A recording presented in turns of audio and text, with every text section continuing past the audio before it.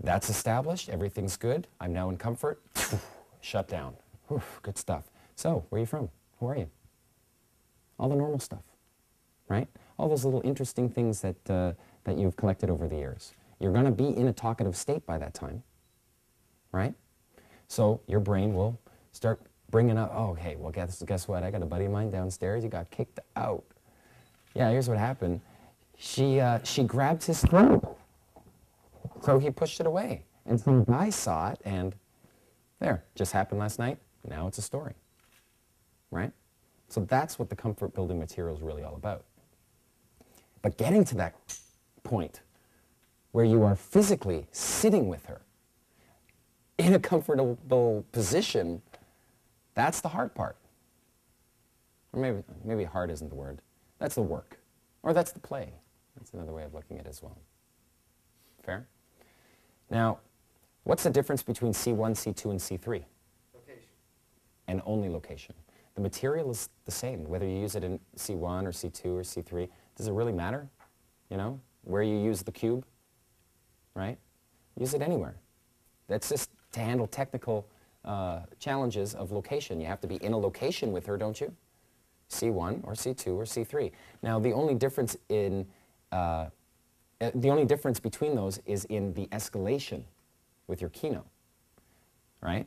There's kino escalation. Well, you know, should you make out with a girl in C1 or C2 or C3? Hey, man, wherever you want to make out with her, wherever you can. If you can't do it in C1 because, quite simply, she's got an anti-selective face, her friends are there, her brother's there, her mom's there, you can't do it there, no problem, right? Just get some light kino going, right? You know, hugging or touching with the back of your hand, right?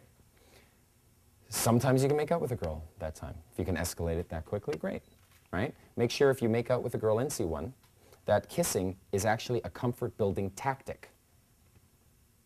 It's not an arousal tactic. And if it becomes arousing, you know, you start really making out with her, you better roll off, because it's the pro that knows that if he ends up making out with her for too long, he's going to get buyer's remorse.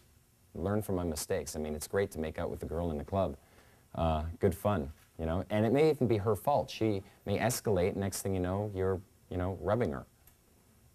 And you think, I got it. I'm in, right? You get a phone number, and then you never see her again.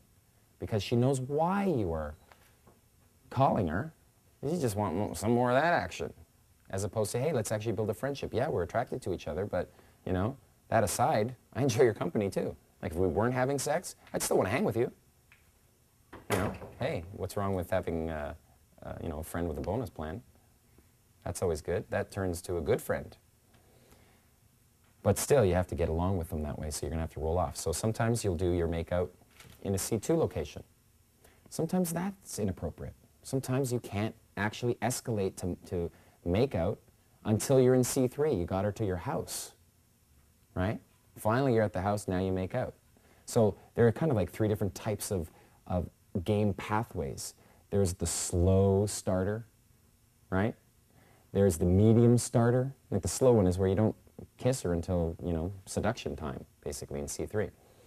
There's the medium one where when you go from your C1 to C2 location, you may not even give her the statement of intent that you are a potential suitor. There are some girls that I just feel the vibe that if I hit on them now, they're just going to pull off too much. It's too much, too fast, too soon, right? So I will say to them, with the phone number exchange, you know, don't expect anything but great conversation. But I'll introduce you to some really cool people. So from her perspective, I may not even be an option yet, right? I need to solidify the location. I just need to see her again so I can continue working. So if I'm going to compromise that by stating my intent in C1 and wrecking that from happening, what's the point?